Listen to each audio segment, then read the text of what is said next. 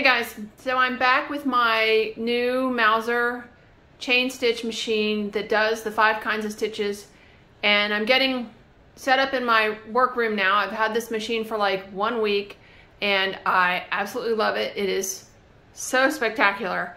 I mean, I don't know that it'll replace the regular chain stitch machine for quick little doodads. And this is definitely not a machine for a beginner chain stitch person, but I just wanted to show you a little bit more about the machine. So I went over the machine setup in my how-to video.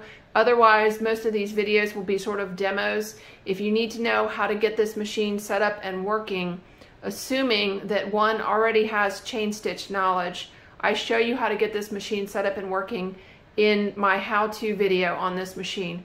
Otherwise, if you need general chain stitch knowledge or setup, look to the videos I have showing my red Mauzer machine, where I go into detail about how to get started.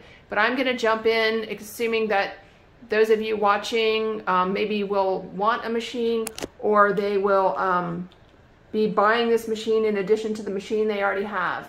So today I've got down below, I'm using Mauzer silk rayon floss thread, and I have this going up through some screw eyes. So this is my chain stitch thread down here, and then on the top I took and you can't see it, I wound 3 strands of metallic thread onto this spool. So all 3 strands are wound together onto this spool, and I had to play with the tension.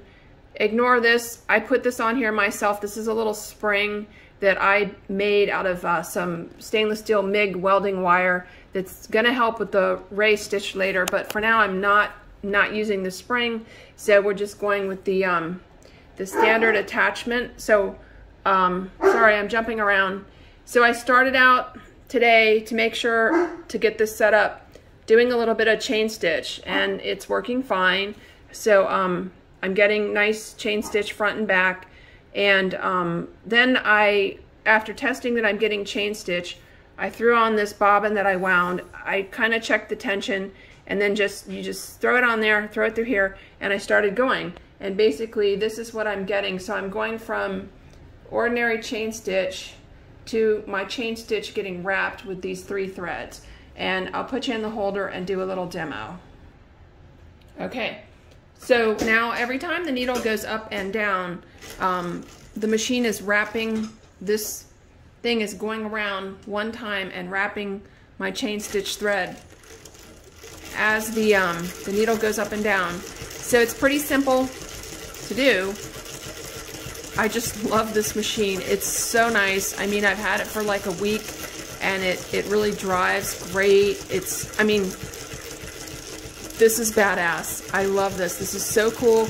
Now I can have multicolored chain stitch with wrapping. It completely changes the way your thread looks. And it's not hard, okay? This is not hard, but I definitely think having the basics of chain stitch down helps to understand what's going on, because this is definitely a more complicated machine, but the stuff it can do, I mean, it's just amazing.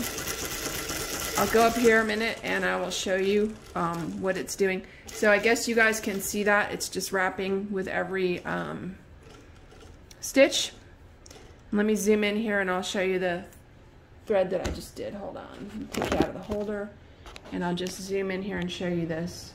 So you can see it's laying down a nice coil with the sorry, let me try to focus. With the metallic thread getting wrapped around the chain stitch.